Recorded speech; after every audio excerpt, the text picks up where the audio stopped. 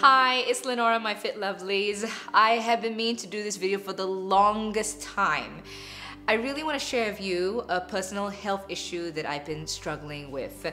It's called polycystic ovarian syndrome, also known as PCOS. I want to first state that I am not a doctor. I'm a Malaysian radio announcer, host, and fitness ambassador. Now, the methods I've used to control PCOS is purely based on my body, and I'm learning more every day about it. In this video, I'm going to be touching on what exactly is PCOS, how has it affected me, and what should you do if you think you have PCOS? PCOS is an abbreviation that stands for polycystic ovarian syndrome.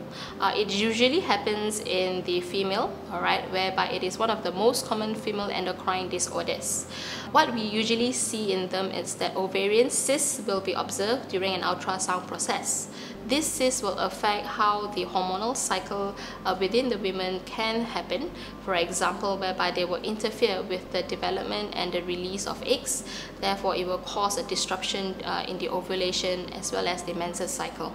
The symptoms of PCOS usually will be the irregular menses that a woman will have, increase in testosterone levels, excess hair growth, as well as insulin resistance. So if a woman were to have insulin resistance, she will then have an increased risk of having diabetes in herself.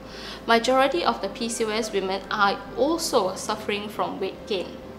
I was 18 when I first found out that I was bleeding non-stop.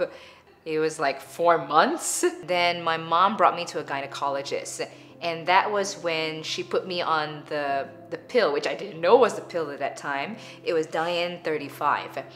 And that did stop the bleeding. It regulated my periods, but that was also when I started to bloat up and I put on the weight. So metformin is just one of the drug option. The other option is to go for hormonal therapy, whereby the doctors usually put you on the pill, alright, to regulate your hormonal cycle. For example, the production of estrogen and progesterone.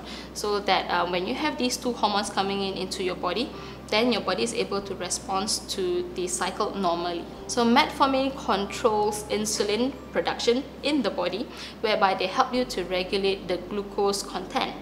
Right, so when you regulate glucose, which means you don't store as much and you excrete it off essentially, so they increase the insulin uptake. So it's like a ripple effect, whereby you bring insulin down, you will rise luteinizing hormone, you will then increase progesterone or estrogen levels. With estrogen and progesterone, your menstrual cycles can regain back to its original nature. So I tried all kinds of silly diets to make sure I could lose the weight.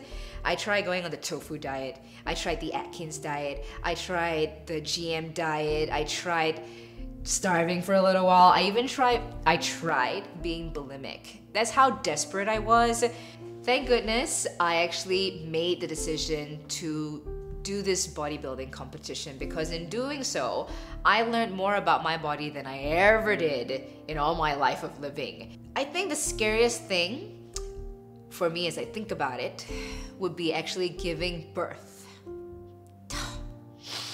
PCOS means that you will have difficulty giving birth one day. And as much as I don't think about having a kid, but one day that would be like a nice part to have in my life. So I don't know if I'll actually have problems giving birth one day. So that's the scariest thing for me about PCOS. I never thought about it, but it is. Maybe you can't have a kid. That's kind of scary. PCOS can be treated, but there is no cure. Treatment usually focuses more of controlling the symptoms, for example, diabetes for that perspective, yes. Or in obesity point of view, whereby you control your diet, you control your weight, therefore you're able to control PCOS. I'm sharing this video because it's so important that all females need to understand more about their body. Because half the time, we take our bodies for granted. You think that it's gonna be fine. I always believe that your life has a purpose, and if you are sick or you can't do things because of internal issues in your body, you have a responsibility of taking care of it. And to say one day you want to carry a life in you, all the more you should be taking care of that body. It is underreported in Malaysia as well as in the international arena, whereby these PCOS rates itself is closely associated to obesity. So as all of us are aware, obesity is in a rise globally as well as in Malaysia ourselves. Nobody knows that there is a close relationship towards it. For any girl who thinks they have PCOS, I want you to first know that you're not alone. There are many women all over the world who's suffering from it. I am still dealing with it, and I'm trying to contain it every single day. Because, to be honest, sometimes I don't know if it will come back. I really don't know if it will come back. I really hope for girls to understand that they need to take care of what's going on internally. If they have irregular periods, that means Mother Nature is telling you your body is unfit, you can't bear a child.